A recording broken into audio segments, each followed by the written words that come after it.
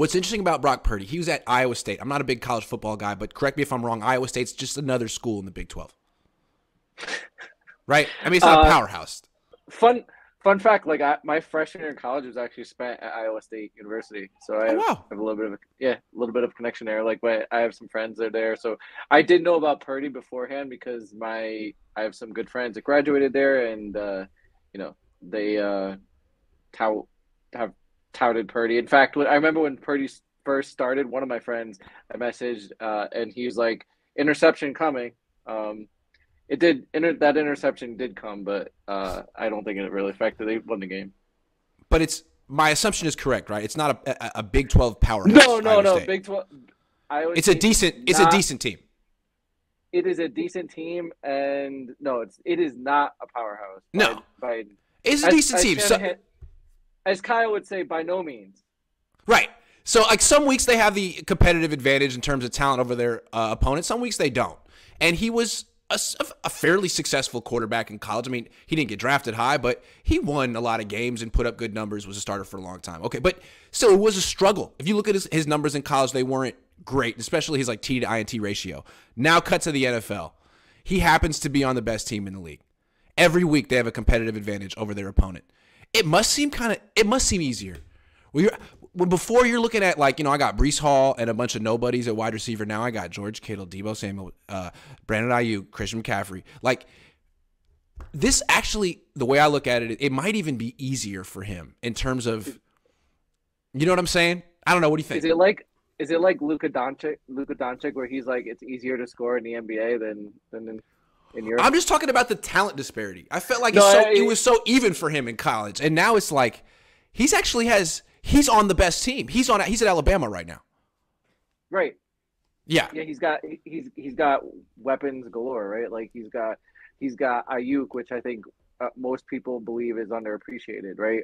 He's got George Kittle, who he was an all-pro tight end, and now people forgot about him, and all of a sudden now he's having this rejuvenation under Brock Purdy, right? Yeah. He's got an all-pro left tackle, or all like World Hall of Fame left tackle. Protecting him. He's got, I think Jennings, who's an underrated wide receiver. I mean, you're right. He has weapons galore, and CMC, right? I mean, and Deebo has missed how much of the Brock Purdy run? Maybe about 75% of it. Yes. So that's true. But, like, for example, I want to just compare Brock to the 5 quarterbacks who were drafted last year. Mac, Zach Wilson, Trey Lance, Justin Fields, Trevor Lawrence.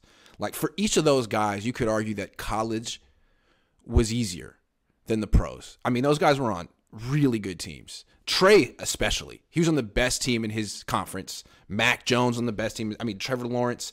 These guys, like, they had a rude awakening in the NFL because they don't have those teams around them anymore. Not that they're not talented enough to make the transition, but with Brock, kind of like I would compare it to Dak Prescott when he left, was it Mississippi State?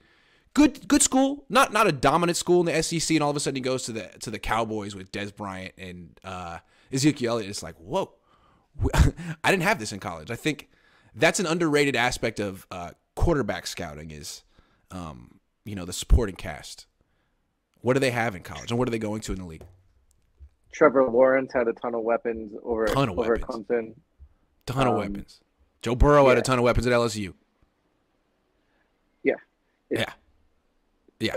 So like I see where you're going. Like he was the focal point. Like if he didn't, he was the focal point at Iowa. It was him and Breece Hall.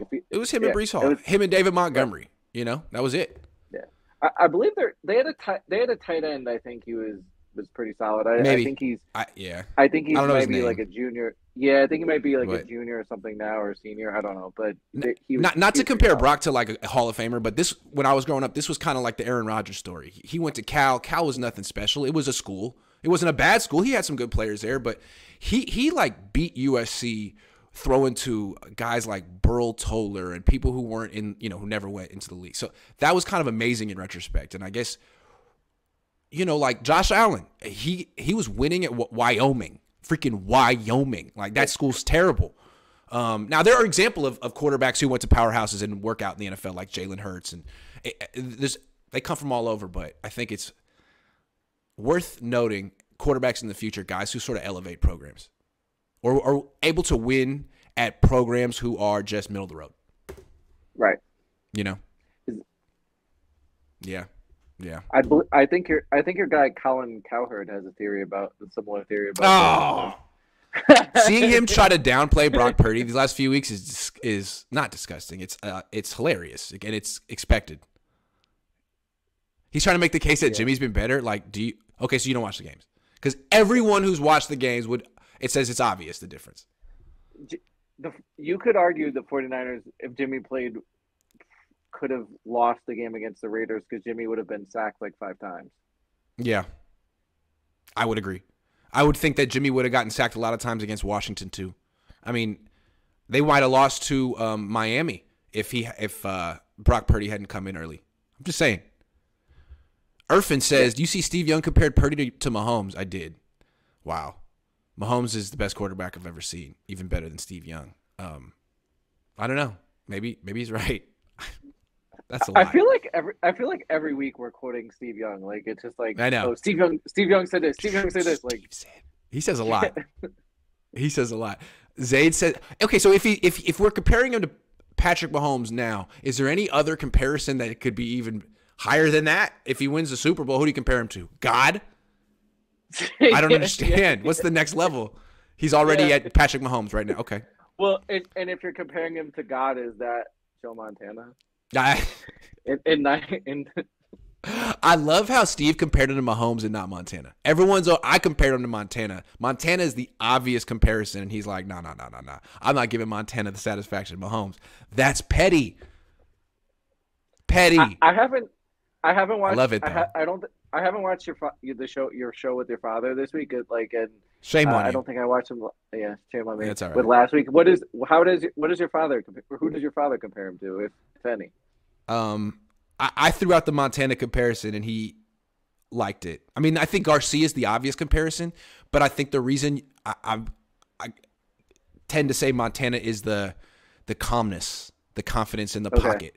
Like Garcia was very frenetic in a good way. I mean, he was always his feet were always patent. I mean, he was everywhere, and it was fun to watch. But this guy's much more quiet and calm, like Joe, I would have to say.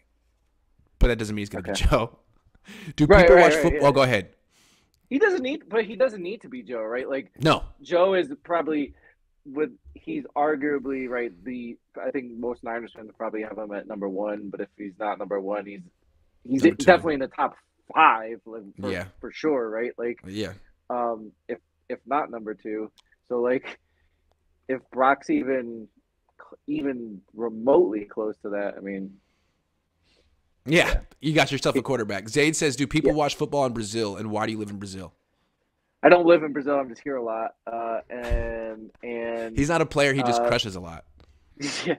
Do people watch football? Yeah, there is actually a community here in a football community. There are leagues here. There is football, American football in Brazil. If you want to talk about world football, like soccer football, there's a ton of that football here. I heard, because they had PLA. Yeah. All right. Next topic. That's it for Brock. We'll see if the game continues to be a cakewalk for him, like it's been so far.